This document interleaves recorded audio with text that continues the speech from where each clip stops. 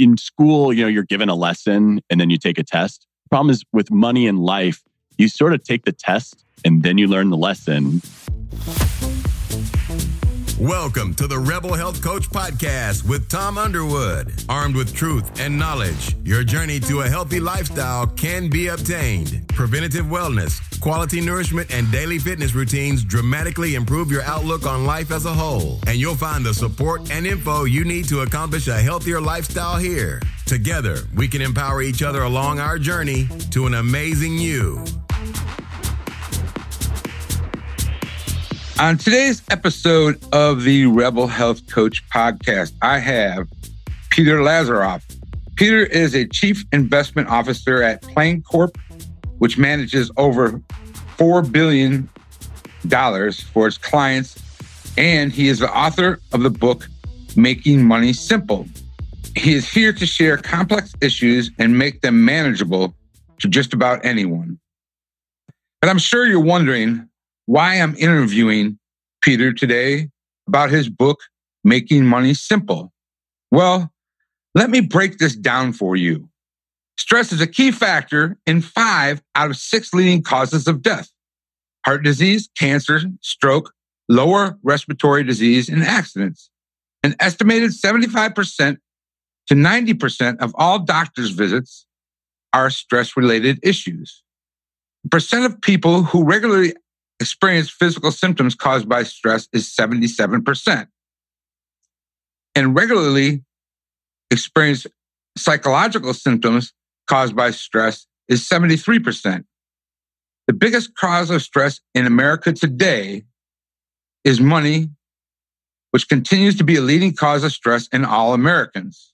The cost of daily living, bills, kids, jobs, this is stress we tend to ignore and push down.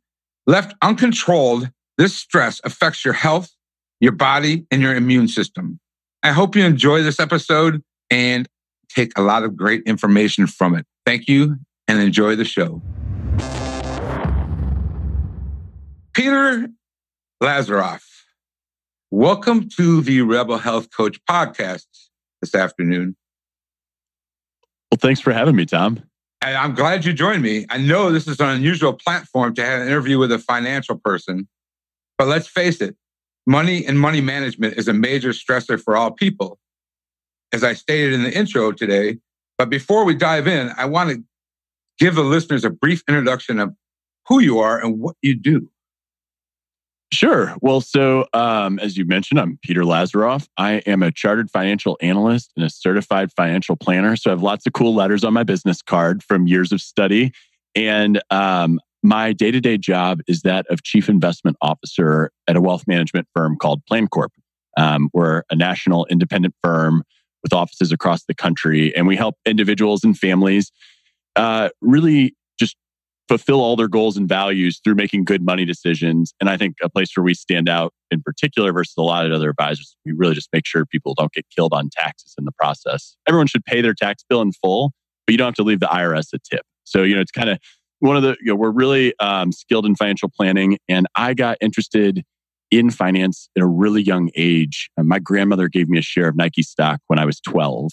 And I have a birthday, it's December 20th. And I remember sitting near a Christmas tree and getting all these video games and toys. And here I get this piece of paper. And I go, Grandma usually gets me the cool gift. Like, what's going on here? And she goes, well, you actually own the company of who makes those shoes and that t-shirt you're wearing. I'm like, oh. And I was really fortunate in that, this one stock I was given happened to do really well. And so I think when you're a young kid and you think you own a company and it's going up in value seemingly constantly, it was really, really a fortunate purchase by Grandma there.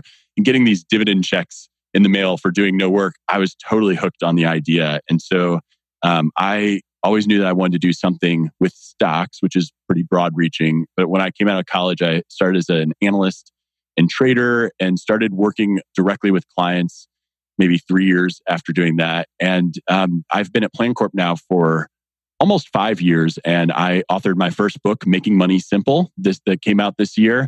I write regularly for the Wall Street Journal and for Forbes. I'm on CNBC and do a lot of TV stuff and speaking across the country. But generally speaking, I feel like the big passion I have around finances, to me, it's very much like a puzzle that can be put together, or a problem that can be solved. And I get a lot of satisfaction out of that. And if anyone ever reads my writing, it's really about education. And I think there's so much opportunity these days to educate people on finances because it's not something that you learn about in school.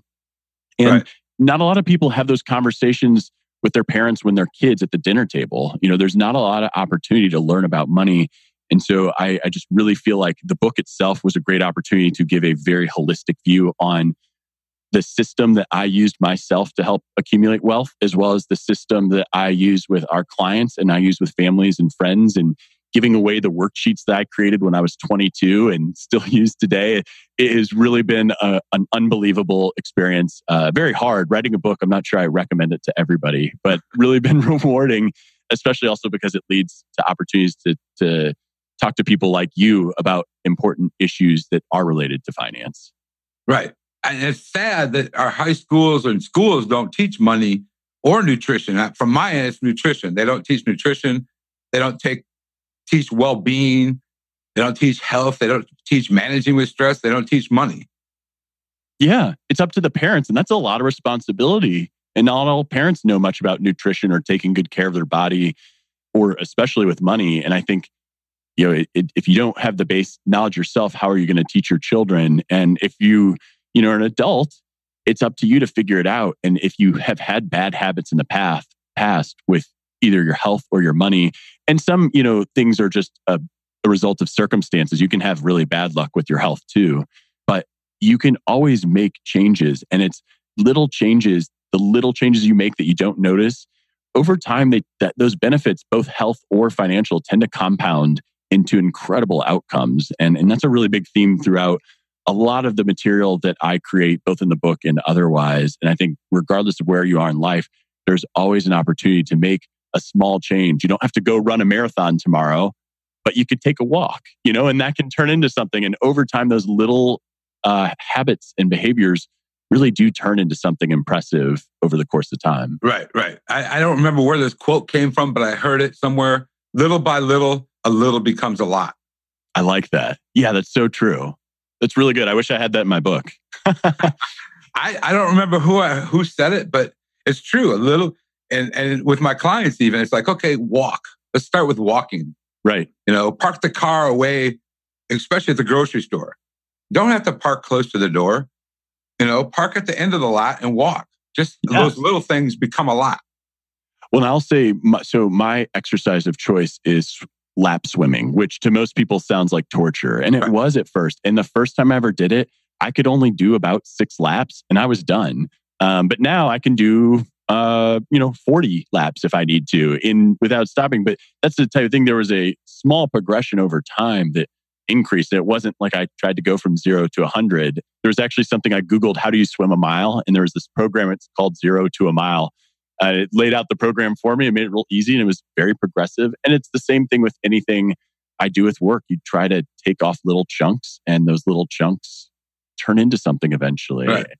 Yeah, I just think that it's easy to get discouraged when you don't have immediate results and outcomes from exercise or with your finances. But those are two things. And it's a little cliche sometimes to compare like physical health with your finances, but there are so many parallels where you go to the gym once, you're not going to have a 6-pack. And just because you save $50 once, you're not going to have a large bank account, except that it will compound over time. So in many ways, you do get to leverage, the power of compounding in your finances a little more than with it in your health, but it is a very similar stage and platform for making improvements.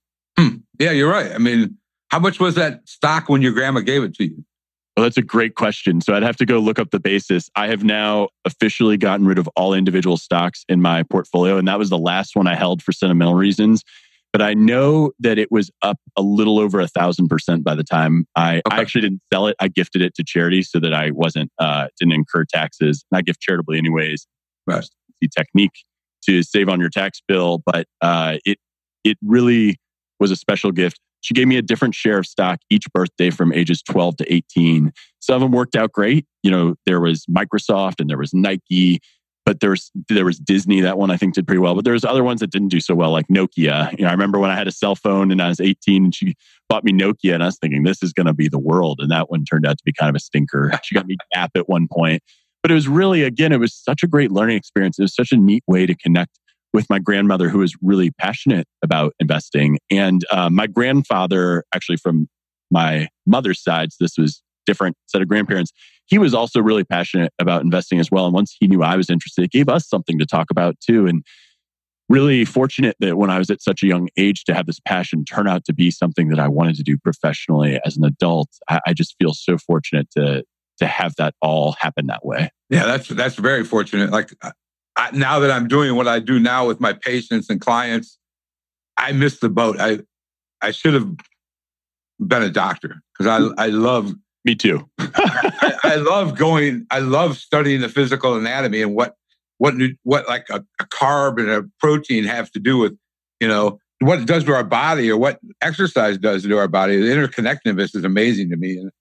And money's not. I mean, I'm probably one of those guys that could use somebody like you because I'm horrible at this, Well, and most people just want to make sure they're doing the right thing. Right. And you don't have to be an expert, but you do have to, I think it's important to understand some basics. And I think the thing is that in school, you're given a lesson and then you take a test. The problem is with money in life, you sort of take the test and then you learn the lesson. And money lessons can be pretty expensive. And so, everybody in the later stages of their lives eventually end up acquiring a lot of money lessons through making mistakes or maybe getting lucky and doing it right. I think the more you can educate yourself at any stage of life, the less expensive those lessons become. But also just feeling confident that you're in a good place because it can be so stressful to have all these different decisions to make and you don't know where to start. And even if you do choose where to start, the number of options to select on that place you're working on can be overwhelming. And so I think a little bit of education can go a long ways towards reducing that anxiety and stress that so many people experience when they encounter their money. Right. You're 100% correct. Let's dive into the book. One question before I do. I don't know if I should say this for the end or not. What are your thoughts on Bitcoin? So when Bitcoin got really popular around Thanksgiving of, I believe it was 2017, I had a client email me and I wrote, I think what equated to a 4,000 word response, which is a very long response. For people who don't write, like a single page in a Microsoft Word document, single space is about 600 words, maybe a little less. So 4,000 words is pretty extensive. And I ultimately turned it into a blog post, which I'm sure if you Google my name and Bitcoin, you'll probably do it. My general view is that you shouldn't invest in something unless you understand it. And I, in this blog post, provide a lot of resources to help you understand it. I don't think that there's nothing in my own financial plan that requires owning some asset that's going to go completely bonkers to make it work. And so if you're buying Bitcoin because you think it's going to make you rich quick, that's not really a good plan with any investment, Bitcoin being good or bad or indifferent. I would say that nobody can know with certainty what role Bitcoin or any cryptocurrency will play in our future. However, I will point out that the United States and China, for that matter, were working on cryptocurrencies before this stuff got popular. And people have been doing blockchain technologies well before this all became popular. And so knowing who the winner will be is very difficult. It's kind of a trader's game, but someone in my neighborhood, a few houses down, had a lot of their wealth in Bitcoin. And when Bitcoin dropped 60%, and this was about a year ago, that nearly knocked them out of their house. And so that's really a situation, a lot of times I think you should have your core investment assets that are for long-term goals in retirement, and you're going to be really disciplined with them, and you're going to have somebody give you some guidance, whether that's a human advisor or a digital advisor. But it's okay, in my view, to have a small amount of money set aside as like a way to express yourself. And, people don't like calling it a play account. They're like, well, I'm not playing, I'm investing. But in reality, it's the amount of money that wouldn't hurt you if it went to zero. Okay. And so I do know people who have assets in that way, and knowing why you're getting in and why you're getting out can be important really in any investment. But I think particularly so in Bitcoin, where most of the people who I know who own it don't actually understand what it is that it even does. And so I think if you Google, and I can send you a link for some show notes if you want on this blog post. But I'm pretty sure if you Google my name in Bitcoin, Google's pretty smart. It'll probably. I think I saw it in your blogs on your website though. Yeah. So the blog on my website has everything I do, even if it's from Wall Street Journal or Forbes or on TV. Everything eventually makes it back to my website, so you can always find it there. Yeah. That's I'm one of those people that have no idea what the heck you do with a Bitcoin. Well, you hopefully watch it grow. I think there's a point in time where it was going up so much in value that no one would spend it. So it was supposed to be an alternative currency. But if people are holding it and never want to spend it because they always know it's going to appreciate, well, then it's not actually serving its purpose. And there's cryptocurrency has a lot of good use cases. And I think it's way too early to know the winner. It would be kind of like if you had in 2003, knowing that Snapchat was going to be a thing. Like, because cell phone camera on my cell phone, and as mentioned, I had a Nokia phone around 2003. That camera barely, it was all fuzzy. You wouldn't actually publish a picture. Who knew that cameras on our phones were going to be better than the cameras we walk around with and take big pictures? And then who knew what products would come out of them? Instagram, Facebook, all this stuff. So knowing who would be the winner in cryptocurrency would be a lot like knowing, 2 decades in advance who is going to be the winner of the internet. It just wouldn't have been possible to know. But certainly, the blog post on my blog is called "Should You Invest in Bitcoin?" And there's a lot of resources there, and some required reading, some videos, some podcasts, so that you can learn more about it. I generally am not a fan because I just think that a traditional, simple portfolio and good saving habits can more than cover what you need to reach your financial goals. Okay. All right, let's dig into the book. I just want to I should have probably waited on that, but That's a good question. I like it. I mean, it's been on the top tip of my tongue because I know a couple of people that dabble in it, and I'm like, they're like, you should get in. I'm like, I don't know, man. I don't know what it does. Yeah, I'll repeat what I said about it and we'll jump into the book. But if you need to own something that's going like just completely bananas in order to make your financial plan work, then you don't really have a good financial plan in place. Or you don't have one in place. So I think that's the key point. Yeah.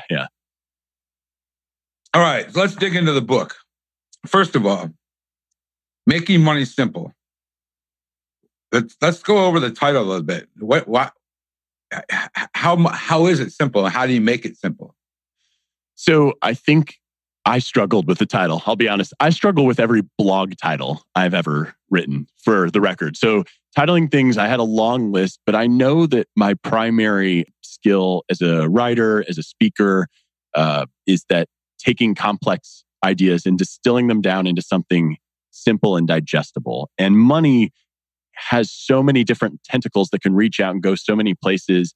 I wanted to really just focus on a few key places to focus your attention and allow to simplify it so that you can repeat the process yourself and make good decisions over and over and over again with minimal effort. And so by simplifying the topic of money, because there's really 2 ways you could interpret the title. It's either making money simply, kind of, or making the topic of money simple. I really was going for making the topic of money simple. But there is really the process that I follow myself and we guide our clients and have been using for a long time, that it doesn't have to be hard. It's not easy, but it definitely does not have to be hard. You just need to know what's the most important things to focus on. And so that's really where the title came from, and was the inspiration for the book. Okay, cool. I like the title. I bought the book. I dug into it a little bit before this episode, but I plan on reading it. Cool, thanks. Yeah, I'm looking forward to it because this is, like I said, I'm guilty of this. This is one of my bad habits. So it's one of my Achilles heels, and I'm about tackling my Achilles heel. So, well, it's a big step. I mean, just taking the action is pretty important. And shortly after writing the book, I created something called smartmoneyquiz.com. And smartmoneyquiz.com really is just 9 questions for people who don't know where to start. And at the end of it, you get 3 or 4 places to focus on right now. And it also shares a lot of the resources that are in the book, in those kind of, hey, go do this, and here's this resource. But as you read the book, I think you'll start to see that, yeah, money all these years, it really doesn't need to be that complicated. I can keep it simple and just move on and not worry about it. And that worry factor is really important to overcome there. Well, yeah, exactly. And that's, stress that's developed because of the worry and like I said in the intro, is that money is the number one. Stress is the number one leading cause of disease, and money is the number one cause of stress. Yeah. And I mean, I'm not immune to it either. I hired a financial advisor this year. I am a financial advisor. I hired PlanCorp because I started realizing between juggling my job. I mean, if you have a job, just because I'm a financial advisor doesn't mean I don't have time. I have time to do all these things for myself and someone to hold me accountable. It made me feel way less stressed. And it also gave me an objective third party to bounce ideas off of and to make sure things don't slip through the cracks. So we're all susceptible to stress with money. And, if you're living a busy life and you feel like you don't have time for it, like you got to find at least one place to make it easier on yourself. Exactly. And not only is money a number one stressor, it's also number one cause of separation and relationship arguments. Yeah, and I talk a little bit about that in the book, actually. Now, it's geared more towards people who are combining their finances for the first time, but certainly open, honest communication about money is really important in marriages and in partnerships. And if you don't have that open communication, there can be animosities building up and there can be confusion and misconceptions about what's actually happening with the money. Now, a lot like sports, when you're winning, clubhouse drama can send teams to go away. Whereas like the bank account, if it's always going up, even if you don't have good money habits with your partner or your spouse, the issues tend to cover themselves up. But taking intentionality into the equation, I think that's a lot of what helps people who are having money issues. And the sooner that you can establish those open lines of communication, the better off or the least likely that is going to be the stressor that causes marital problems. Right. Well, let's dig into, there's a couple of things I want to touch base on, including one we'll talk about at the end is the hiring, how do you hire somebody? But one thing I noted in the book that I did get to is the three crucial elements of building a strong financial house. Well, we want people to go read this book, so we don't want to give it all away, but could you touch base on those? Yeah, absolutely. So I'll go super high level. I think one of them is intentionality, which I sort of mentioned, and that comes out in the form of setting goals. And the process that I describe in the book and the worksheets that I have that you can download for free, or you can use the ones that are in the book, they make the setting of goals and how you are going to set up your savings program highly intentional. Once you've made all these important decisions, the second crucial element is automating as much as possible because look, we're forgetful people. We're emotional people. We sometimes will deviate from the path. And by automating, you really eliminate the opportunity to make a bad decision. So that intentionality and goal setting is the first one. The automating it is the second one. And then the third one is really to find ways to leverage the power of compounding in all areas of your financial life. So most people tend to think of compound interest in their bank account or their investment account. And that is truly super, super important. But there are other areas where compounding comes into play, like costs, like automation of saving habits, like the hiring of somebody and the amount they're saving you little bit by little bit, and those habits. And I think the one thing that surprised me when writing the book was I understand compound interest. It's part of my job. When I started writing about the power of compounding on habits, in addition to compound interest, I think I gained a much bigger respect that I was unaware of. And that's a lot of what writing does. It helps crystallize your thoughts. But that's probably the biggest thing I learned from myself in writing this is how important it is to find every little opportunity to leverage the power of compounding. Because all of us, whether you're 30 or 40 or 60, you have multiple decades to have all this stuff compound over time. And while you may not notice the impact initially, over 10, 20 years, this stuff is really, really enormously important. And so not just doing the obvious stuff, but doing around the edges, the little things that can make a big difference over time. That's what makes compounding that third crucial element. Okay, cool. What is reverse budgeting? This is another one I was interested in. Yeah, this is great. So I used to keep a budget in a spreadsheet and I would update it, maybe not every day, but every few days. And I knew exactly how much was going to restaurants or gas or everything, every little detail, gifts. The problem is traditional budgeting is really not fun. I mean, updating a spreadsheet isn't great. It's restrictive. If I set a budgeted amount for dining out and I hit that amount, but my best friend calls me the next day and says, we're all going out to dinner for their birthday. Well, am I not going to go because I've already hit my budgeted amount? It just doesn't seem realistic. And what reverse budgeting does is it focuses more. So what happens in a traditional budget is you budget out what you're going to spend, and then whatever is left over, you save. Reverse budgeting does the opposite. It takes your goals and figures out how much do I need to save per month to meet these goals in the next 5 years. And the goals have different due dates, over a 5-year span. And once you figure out how much you need to save, you automate those savings and then you just live off the rest. Now, you can't spend more than you earn. It doesn't work that way. The reverse budget only works if you don't go into debt. But what it does is it focuses on savings, and you can't spend what you save. And so ultimately, it treats that savings like a bill, and it is super intentional of which goals it goes to. Then you don't have to update a spreadsheet anymore, and you can live more flexibly. And it really does paint a picture that allows people to understand, okay, well, this money is going to a car account or a house account or a vacation or an education or retirement. And you bucket these different types of accounts, and it makes it easier to conceptualize what your finances are doing overall, and as well as allows you to track your progress towards different goals in a more meaningful manner. Let me ask you a question. This is something that I struggled with for a bit, and I'm learning how to fix myself. But when you're making these bank accounts, this savings account, I know when I started, I put it in my bank I use on a regular basis. But what happened is I started dipping into that because it was easily accessible.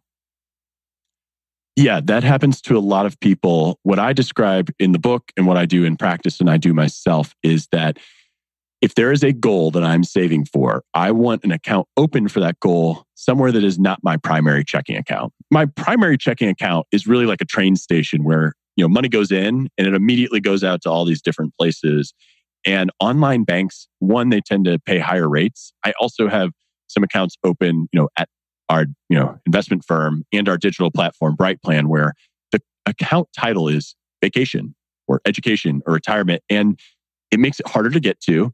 And when you see the account name is for something like emergency or retirement, you aren't going to tap it unless it's for an emergency or retirement. And I think naming your accounts, and when I started this system, I didn't have the ability to manually change the name of my accounts online. I had to do a ton of paperwork. Well, now any sort of online platform you're going to use is going to allow you to establish what is this account for. And when you go to tap it, I guarantee you'll feel really guilty about tapping money that's not for the purpose you're doing. The other thing is if it's on an online bank or in a brokerage account somewhere else, there's a time lag between when you can get a hold of the money. And so that kind of slows down the process you from making that decision to grab it. So definitely would discourage you from using your primary bank as the place where you set up these different accounts for different goals. That said, having a cash cushion at the bank, you have to do that, especially if you're going to be automating finances, because you don't want to have like an overdraft at some point. In the book, is there recommendations for online banks? So I don't call out that because there felt like there was just compliance issues with that. But what I say now, I think Synchrony, Ally, American Express, Capital One, they all have online banks that pay higher rates. The digital platform that we have set up called Bright Plan, it has a higher rate for emergency funds, but also allows you to do goals-based investing. So you might go into the platform, set up a retirement goal, an education goal, a buy a car goal, a charity goal, all sorts of whatever goals, and you direct it to it. And the platform, based on how you've set up the goal, might say, well, maybe you should invest in some mix of stocks and bonds for this, or, well, this is an emergency fund, so we're going to keep it all in cash, and here's the rate you earn. I think Bright Plan is probably the only one I mentioned in the book, again, because it's just easier from a compliance perspective here. But yeah, the Synchrony and Ally, they tend to have the highest rates. I don't think you need to chase the highest rate all the time. Like, pick the website that's easiest to use, works for you, and just stick with it. You're not going to earn enough changing your money in banks every few months. Yeah, I use Ally, and I've been happy with them. Yeah, and I use myself, I use Capital One, which used to be ING, and I started doing that in, I think, 2008. And once I started using them, they definitely don't pay the highest rate. but I just don't feel like moving it. It takes Right. too much time. And so there's an area, again, I have an advisor, maybe he's going to tell me to move it at some point, but to earn an extra, 0.1%, I just don't think it's worth the Right. hassle for me at this point, especially because I have so much automation built into the accounts already. All right. The name Capital One scares me to begin with, so I'll stick with Ally. Ally is a great choice. I don't know why, but Capital One is just like, like, okay. I'd rather go throw weights around than go use Ally or Capital One. Well, that's the point. If there's really no grand difference in them all, Right. you just got to pick the one you like. Right. Yep. Yep. And now for a little general housekeeping. If you are enjoying this episode, I'd greatly appreciate it if you would go to whatever app you are listening to this on and rate and review the show and share it with your friends. Thank you very much. Now, if you've been listening to my episodes for the last couple years, you'll know that I key on gut health quite frequently in my episodes because honestly, gut health is king. And pretty much all disease begins in the gut, as Hippocrates said back in 420 BC. So that's a reason I key on gut health quite frequently, because if you're trying to do something simple as just lose weight, your gut health is key. So I have been developing a gut health cheat sheet over the last few months for you to download. And you can obtain this gut health cheat sheet by texting the word gut health, 2 words, gut health, to 773-770-4377. Again, gut health to 773-770-4377. Thank you, and I hope you continue to enjoy this episode and make it a great day. All right, let's talk about the Smart Money Quiz a little bit. Sure. What is it? I mean, it's going to be in the show notes. All the links will be in the show notes, your website, the book, where to get the book, worksheets, and other things. But the Smart Money Quiz will be in there as well. And what is it? So Smart Money Quiz is really just 9 simple questions that allows me to, the way I built out the logic, it allows me to identify an area for you that you could focus on right now to make an improvement in your finances. And I think what's so overwhelming with your finances, particularly if you're not working with advisors, where's the best place to start? And I mean, look, it takes 2 minutes tops to answer these 9 questions. And what you get is, these areas to focus on, as well as resources that can help you accomplish that. So, you might get a recommendation to do a reverse budget and you say, oh, great. Well, how do I do that? And then I provide you with the resources and instructions for setting it up. I provide some of the worksheets to download that would allow you to, and those worksheets have step-by-step instructions, just like the book, that makes it super, super easy to make it a real improvement in your life. And ever since building it, it's really gotten positive feedback. I get a lot of messages from people who reach out after the fact, taking it, thanking me just for the simple advice. It's a real easy thing you can do. If you're feeling stressed, you might take it and suddenly I give you a result. Hey, you are just doing great on everything. Keep up the good work. That is a potential outcome, and still giving you some resources if you want to improve. But it might give you a little peace of mind to know where you stand. And so you can take it from your cell phone if you just go to smartmoneyquiz.com or desktop, whatever works easiest. Okay. All right, let's talk about hiring a professional to help you. I mean, I've attempted to hire some people and they want me to do all. It's just overwhelming for me. Mm-hmm. Is hiring somebody. And also, this is one of my Achilles heels, as I mentioned, is money. And I really don't have time to deal with it myself. Even I want to be able to hire somebody that could just say, here's what I got left over at the end of the month. You figure out what to do with it. Sure. Well, I think there's a few things if you're going to do that you have to look out for. And chapter 12 of the book gives you everything you need to know about the different types of advisors available, as well as a process that you can go through that sort of removes bias from your decision, including the interview questions that you might want to ask an advisor to make sure that they are working in your best interest. And the reason I point that out is there are a lot of conflicts of interest in the financial advice industry. And I talk a lot about fiduciary standard. Fiduciary standard is really just a legal obligation to put your client's interest before yourself. So you go to a doctor, you're going to go ahead and assume that they're prescribing you medicine or things that are in the best interest of your health. Or if you go to a lawyer, they're going to try to win a case for you. They're not intentionally trying to lose. There are some standards that are lower than the fiduciary standard in this field. Suitability is really the one that comes to mind. And there's some insurance standards that are lower as well, where the advisor doesn't have to put your interest first. And I think the process I kind of highlight, like what are some of the different designations and certifications and titles on people's business cards that are impactful. And I don't want to speak through the whole chapter. I don't want to put you all to sleep, but when it comes down to the time to actually choose that advisor, I have a process that I talk about where start by making a list of firms or the people that who you'd consider hiring. And then as you look at this list, see if they have any of these designations that I mentioned, see if they are fiduciaries. The second step is to go to somewhere called Broker Check. You can Google Broker Check. And what that does is allows you to look up the person and see if they have any regulatory incidents on their record. Really important. I mean, do you want to work with somebody who's already had to settle because of a financial issue? The third step I kind of lay out is just visiting a prospective advisor's website, which is a bit like judging a book by its cover, but that's okay. I think you want to see, does their message resonate with you? Are they creating content that is meaningful to your life that would signal that they work with people like you? And then the final piece is to narrow down your list to some finalists. I typically am shocked at how little time people commit to hiring an advisor. And an advisor is not cheap. It's not free. And if you're going to invest in yourself by hiring an advisor, you should really take your time to pick the right one. The problem is that when people interview multiple advisors, they tend to ask different questions. The meetings tend to be spaced out. And we have faulty memories in general as a species, as a human species. And so what I do is I describe something that was created by a Nobel Prize winner, Daniel Kahneman, who's a behavioral scientist. It's called a structured interview. And I lay out 10 questions. And here are the kind of answers you're wanting to hear if they have your best interest in heart.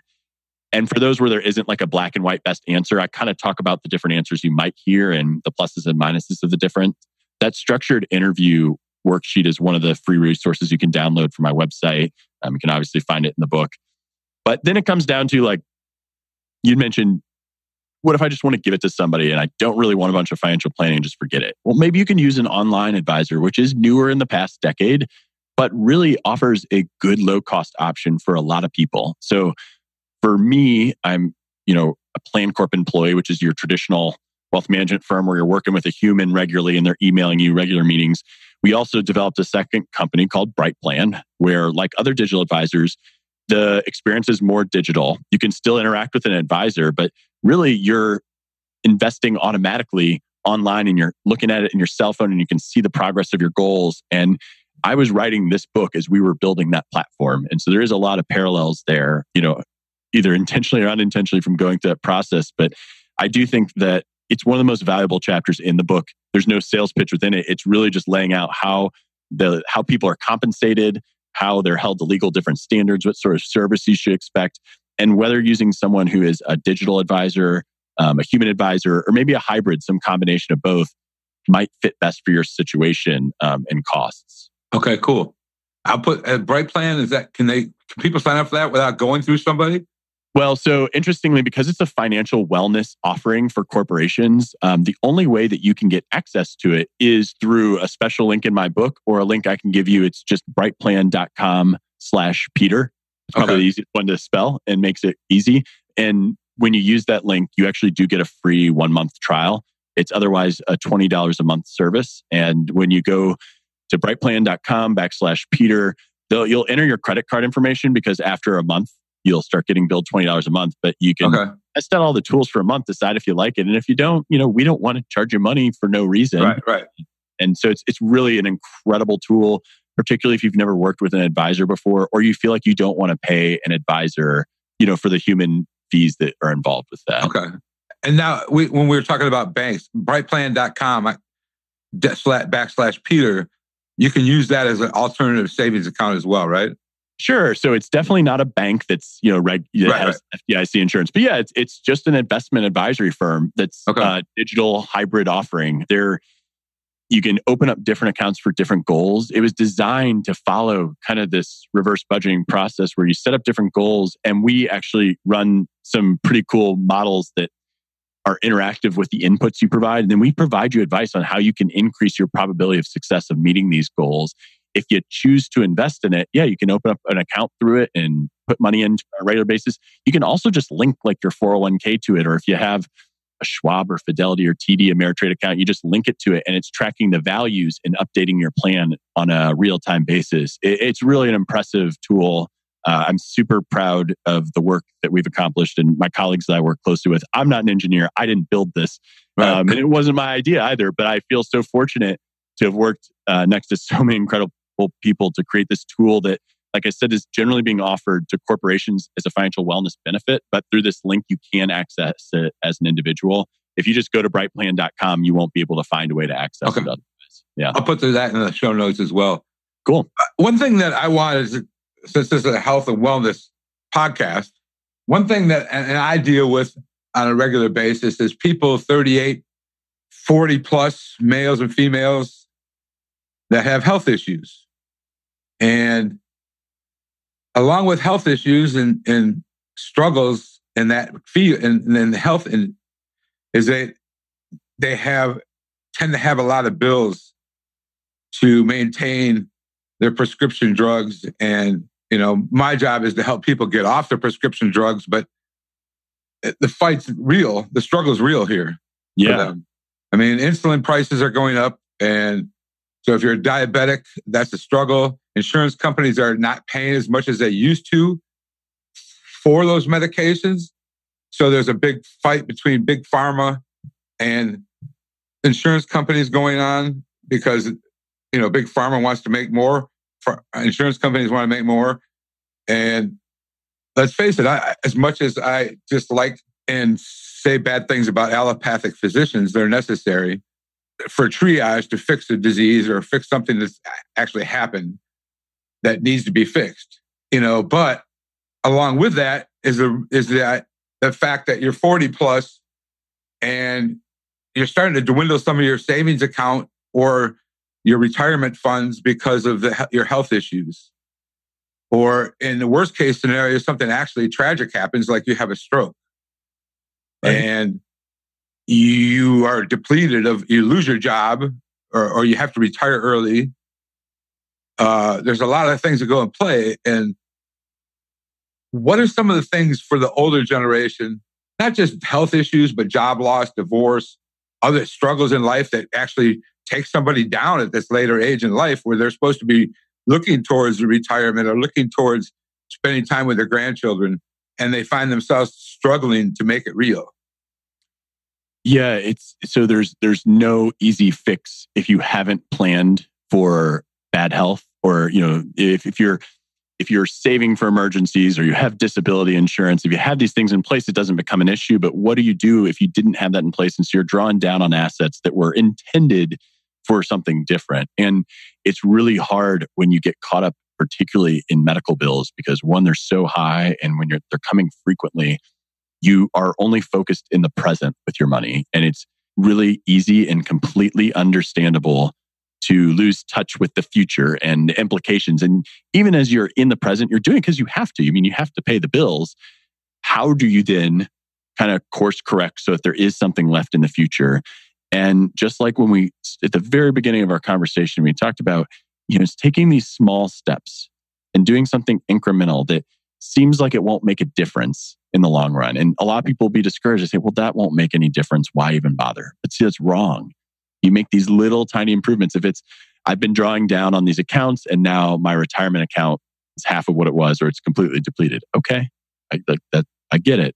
Let's go ahead and put $25 into a retirement account. Just do it. Let's just put one time, not even recurring. Let's just put something in there. Get those small wins. Find the small wins with your finances.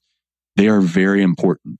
Inactivity is the only real mistake you can make if you're in that stage. And so I can't give broad advice that would apply to everybody in this situation, other than you got to find the one action you can take and focus on what you can control about the situation.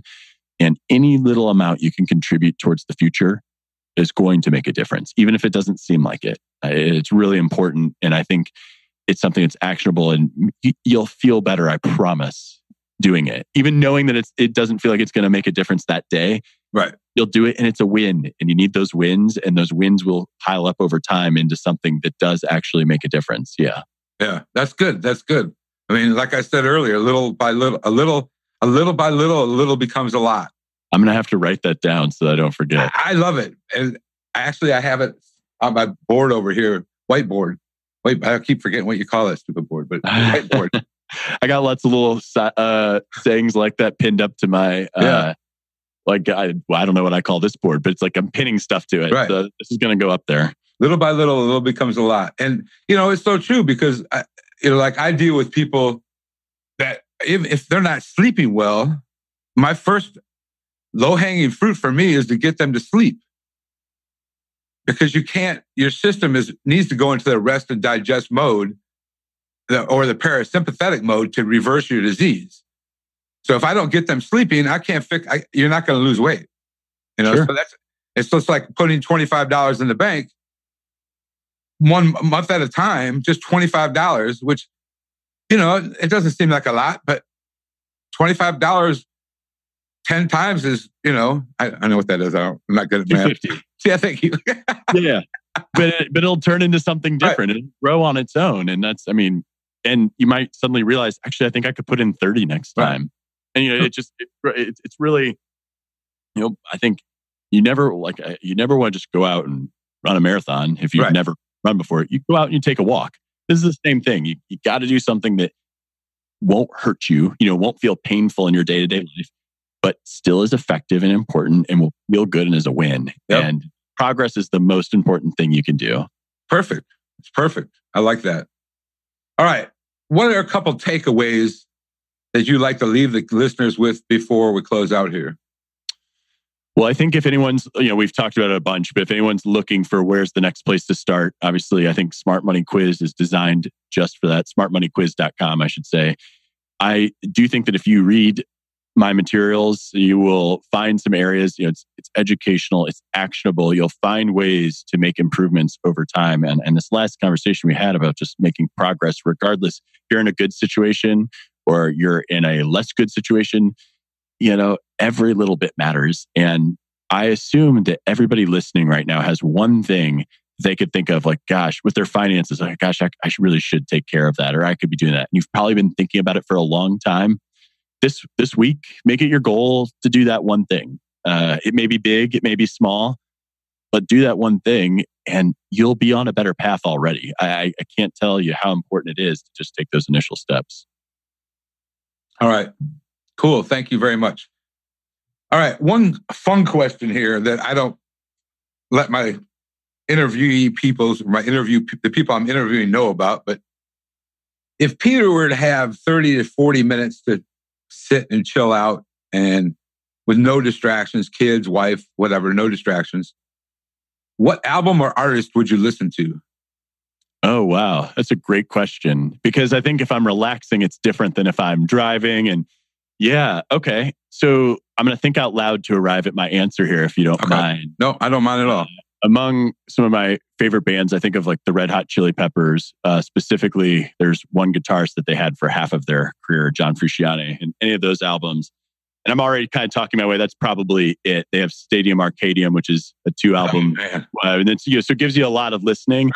Right. But I grew up really loving Incubus and Death Cab for Cutie. And I remember loving Guster growing up. Today, I feel like when I listen, I plug in my phone in the car and I have Apple Music and I let it decide what I'm going to listen to that morning, and it can go all over the map. But yeah, I think I'm going to probably go Red Hot Chili Peppers. And whether I went something older, Californication, or as much as I don't want to use the words in there like Blood, Sex, Magic, it's a great album. I think those are probably where I'm going to land, somewhere in there. Okay, cool. I'm actually going to see two of those old bands tonight. Who are you seeing? Bush and Live. Oh, yeah. Yeah, I definitely, Bush, there's one song in particular. Bush does Glycerin, don't they? Right. Yep. Yeah. That's the one that sticks out to me. Yep. I actually played in a band up until I had my first child. And then playing gigs from 9 p.m. to 1 a.m. was not conducive to being a parent. But I played drums, and I played in a band in high school and played in college. And even when I was working, played out. And I think my high school band played Glycerin at one point. But as the drummer, that meant I actually didn't play that song. Just a guitar solo and singing. But I listened and I enjoyed it. Yeah. Yep. That'll be interesting tonight, because there are two people that I listened to a lot of when. But yeah, I mean, I grew up with Led Zeppelin and Frank Zappa and some of the old stuff. But one of the guys I played in a band with in high school still plays, and they do a couple covers of Zeppelin, but they're more acoustic. And wow, it's just so much fun. I just saw Jason Bonham's Led Zeppelin Evening. They opened for Peter Frampton. Oh, cool. And I was like, okay, how is this going to be? But it was amazing. The guy who had a singing for Robert Plant was amazing. That's awesome. I was like, man, this is crazy. So, and it didn't look like, he kind of looked, it didn't look the part of, the big long hair where Robert Plant had. And he had an amazing voice. So anyway, I appreciate your time today, Peter. Thank you for hopping on here. When Ben first mentioned this to me, I'm like, But then I started thinking about it, and I'm like, you know what? This fits. And I hope my listeners get a lot out of it, because this is something everybody deals with on a daily basis, not just, it's like what you put in your pie hole. This is something that you have to deal with daily. And it's real. The struggle is real too, as well. Absolutely. And Tom, I really appreciate you having me on. This has been a lot of fun. Yeah. And you have a great radio voice, by the way. Well, none of the users can see my face, but that they'll just assume that the face matches the voice. I'm glad they don't see my face. All right, man. Thank you very much. Hey, thanks again. Thank you for joining in today with the Rebel Health Coach, Tom Underwood. And be sure to subscribe to the show so you can catch all the episodes. With desire and commitment, you can implement a lifestyle of wellness and fitness. For the support, encouragement, and tools you need to be successful, visit tomunderwood.net.